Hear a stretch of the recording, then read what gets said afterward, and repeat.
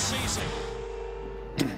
Man, that was a wild Sunday night affair, and that's how we kick off hour number 2 of our Week 5 edition of NFL Game Day Morning. I am Rich Eisen, along with 3 guys who would prefer not to talk about the fact that they were most concerned about me lone wolfing both the Saints and the Eagles last week. We'll place that personal stuff aside and hit the professionalism right here with a topic bar after we let you know about what's coming up here on the show. Let's roll through all of that to get to the topic bar. Otherwise, I'll keep tap dancing about my lone wolfing.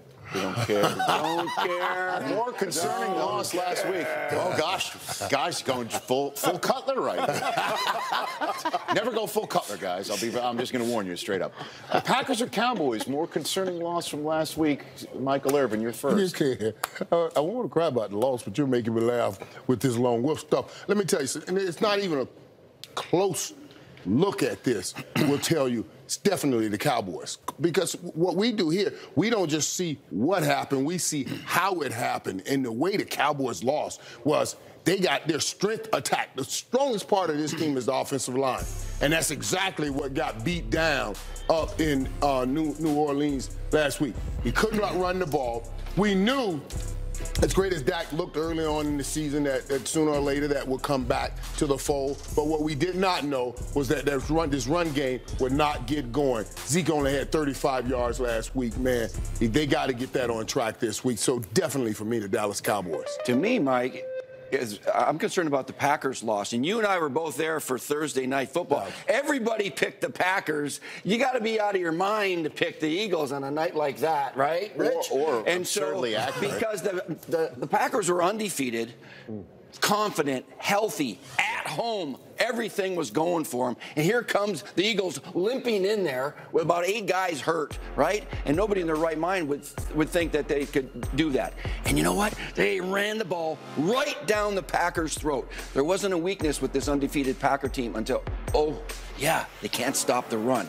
So when you can't stop the run, what are you going to do? You're going to start adding people to the box? I mean, it's hard to add players. And right now, the Dallas Cowboys can run the football. A lot of teams can run the football. I'm concerned about the Packers' run defense.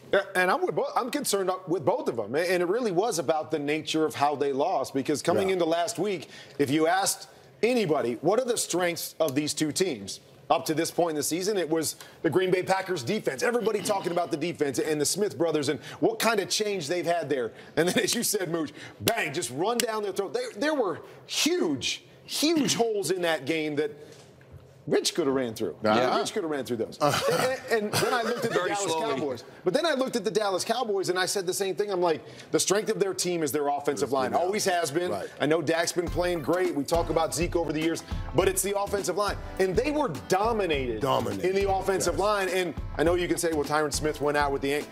It was interior, Michael, that it was time and time again, pass game, run game. They were getting dominated in their offensive front. So I'm concerned about both teams, because you said these are our strengths, and then they were exposed in those areas of strength. So I can't wait to watch it today. You got what, again, is considered the strength of the Dallas Cowboys against what was considered the strength of the Green Bay Packers.